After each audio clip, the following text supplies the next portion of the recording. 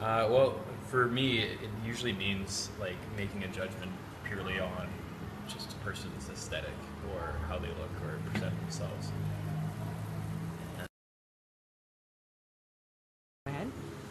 Well, I experience racism just even in myself, where I have situations where I make a judgment about someone or something, and I have to walk myself back from that judgment or that assessment just purely because there is no evidence to quantify the conclusion I came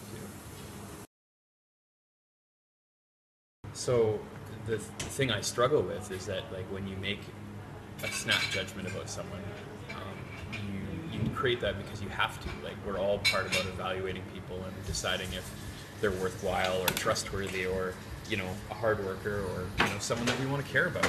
And when when we make those decisions, we can make a mistake of getting locked into what that perception is. And so the idea that first impressions are very important. It's true, but every time you meet someone new, it has to be a new first impression. You can't just get committed to the idea of what someone was.